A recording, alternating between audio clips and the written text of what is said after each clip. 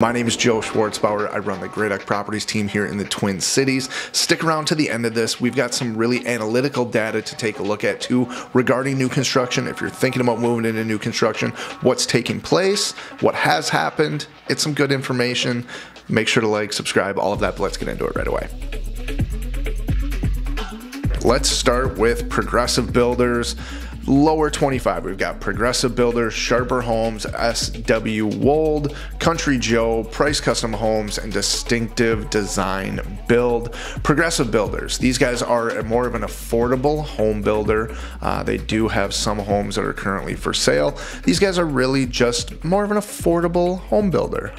They're making a name for themselves though. They weren't previously on the list, so interesting to take a look at these guys. I'm sorry, they were previously on the list. They were actually ranked number 16 previously, so they've fallen off. They're not building quite as many homes, but great builder out there. Sharper Homes, they're great. SW Wold, I have never worked with them. Country Joe Homes, now this is a company that I actually really like. They always have homes in the Parade of Homes, which is currently taking place right now. Make sure to go check out the Parade of Homes. There's all these beautiful new construction homes. You can go walk through 15, 20 of them a day. Check out the dream homes as well. You have to pay $5 to get into them, but they are well worth it. Even if you're not into new construction, it's fun to go walk through these amazing new construction homes. But Country Joe, they actually have some quick move-in properties that are going to be ready. They're primarily south of the city, so you're going to see them a lot in the Lakeville area. They do and have done some other stuff, I believe in Cottage Grove, and a few other communities south of the cities. But Country Joe is a great one. Look into them. If you want any more information about them, feel free to reach out. We're happy to go into that. One of the next ones that we're going to take a look at here is Price Custom Homes. These guys have gotten pretty popular here in the Twin Cities. They are, as you can see, a northern builder, so they're basically in the northern suburbs. They make a nice product. I've never sold one of their homes, but I have walked through quite a few of them. The next one, actually, let's go back to the list and just kind of scroll up here. So number 19 through 14, we're looking at Derrick Custom Homes, Coutinia, 11010, David Weekley Homes, Keyland Homes, JP Brooks Builders. The one that I want to look at though is Coutinia. I really like these guys. They're actually partnered with Michael Lee a little while back, but look at how beautiful that kitchen is. These guys do some really nice work. They typically have a dream home in the Parade of Homes. I would check out some of their construction. It's very innovative. They were one of the first ones that I saw doing the pantry behind the kitchen that's a little bit hidden. Really love that. Love the way it looks. Love the way it functions. As you can see, they are in the Parade of Homes. Go check them out. They are really a great builder. But one of my favorites is Charles Cudd. Charles Cudd builds luxury, so you're not going to see any lower level homes from them. They are a custom home builder. They are architecturally forward. These guys build some astounding residences. If you own a Charles Cudd home, kudos to you. You've made it. They put together something really nice. Next one we want to look at is Brandel Anderson. Brandel Anderson is very much a mid-level builder, but they don't build too many homes. So I do like the numbers as far as where they're at. Oh, we actually skipped right up here. So let's look at 13 through 8. We did Charles Cudd, Brandel Anderson. They do 127 homes in the past 12 months. So 127 homes is, you're not looking at one of these huge national builders that's just putting all these homes up. There is some care and some love into the construction that they are doing.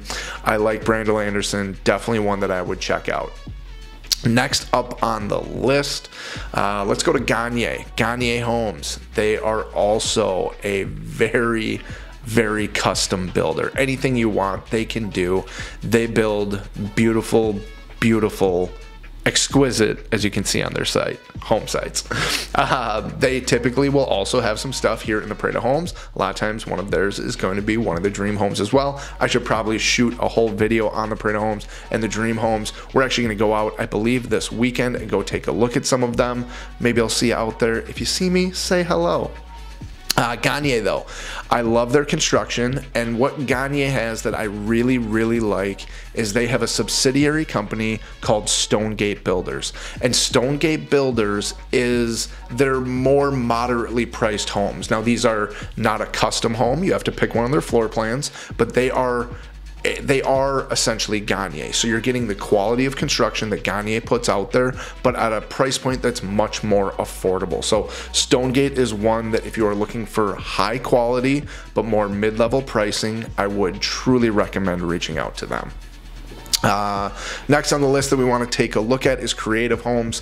These guys build primarily in the eastern suburbs, a lot of Lake Elmo, White Bear Lake, up into Hugo, some Stillwater, some Woodbury, but they also make a very nice product. They go from all different ranges. They are in the range of doing $1 million homes, $2 million homes, but they also build that more entry level at about $500,000, and it's a very quality product. They do have some that are going to be ready here very, very soon, but yeah, you can see some of these at 1.6, 1.8 million, 1.9. Oh yeah, we're getting up into, oh no, those are monthly payments. So these are more of the $500,000 type range homes, but they are a custom home builder as well, so they can do some much nicer stuff. I mean, where can you find new construction for $369,000? These are over in New Richmond. That's where you find them. All right, let's go back to the list here. We did Gagne, we did Creative. All right, now we're looking at Robert Thomas, Hanson, Capstone.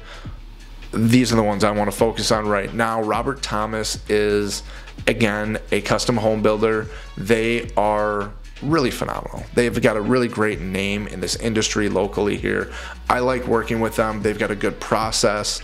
Reach out about Robert Thomas Homes. I really like these guys. Who are we looking at next? Hanson. Hanson is one of my favorite home builders here in the Twin Cities. They primarily do northern suburbs, Plymouth, Dayton, Maple Grove, those types of areas, Rogers, but they also do quite a bit over in Woodbury. Woodbury's been a big home base for them. They do quite a few homes over there. Sold one of them last year. I really, really love their process, their design process. Buyers really enjoy it. The home buying process when new construction can be really stressful. Having to pick out literally everything in your home. There's a lot of choices to be made, and Hanson does a great job of keeping it simple. They're a local builder. I know one of the owners, Luke. He is a great guy. Love working with him. Love Hanson Homes. If you ever want to tour one, let me know, because I always love walking through them. All right, so back to the list here. Who else are we going to look at? So Capstone, they're a phenomenal builder, again, in the northern suburbs. You know, build 366 homes, not a ton. Now we're getting up into these bigger national builders. Pulte Homes, DR Horton, MI Homes, which MI I actually really like. They are a national builder, but they're not completely nationwide. They're basically just on, if we were to split the country up into two, they're on the eastern portion of that. They do a lot of stuff down in Florida. I've actually walked through some of their stuff down in Florida when me and my wife were down there last time, and they put out a nice product. But the biggest one, the winner, the #1 home builder in the Twin Cities is Lennar. Now, I gotta be honest, I have not always been a big fan of Lennar. They build a lot of homes per year. As you can see, 1,600 homes were built here in the Twin Cities in the previous 12 months. That's a lot of homes to put up. Now, when you're building that many homes, I often feel that quality is going to lack a little bit. But I've been through a few of their recent models, and I'm actually going to visit one of their new row homes in St. Paul at the Highland Bridge development on Friday. This is going to be a really phenomenal house, and I'm really excited to see what they can do for over $1 million in a townhouse. It is 4-bedroom, 5-bath. I'm expecting something pretty great out of it, but maybe next time I'm gonna give you guys my info on that. But Lennar, they take the #1 spot. All right, Next, let's get into some data. Let's look at what's going on really in the new construction sector of real estate here. So, as of last month, the median price for a new construction home in the 7-county metro is up to $586,000. The price per square foot is now up to $231. This has gone up, man. Can you imagine buying a new construction home even in, 2019, $171 all the way up to $231? Cost of new construction is going up, and it's going up quickly. It's labor shortages, it's supply chain issues, it's all of that. But I want to talk about this right here, and this is one of the biggest things that is affecting our housing market currently.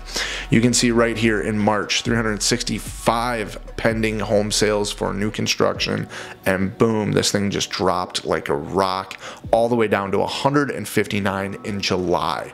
What happened? Well, interest rates are what happened. Interest rates went way up, and with the cost of new construction going up so quickly, all of these things combined made it a perfect or a terrible storm for home builders, where people just did not want to move forward on new construction. Well, over the past few years, new construction builders haven't really liked real estate agents because they felt like they didn't need them. Now, all of a sudden, our commissions are going up, incentives are coming back. There's now big incentives. If you are a home buyer and want to purchase new construction, you're possibly going to get that free basement finished. You're possibly going to get all of your closing costs covered. We now have the opportunity to negotiate again. But so interest rates went way up, and all of a sudden went down to the bottom, 159. We haven't seen those numbers in a very long time. Let's actually just go back and look.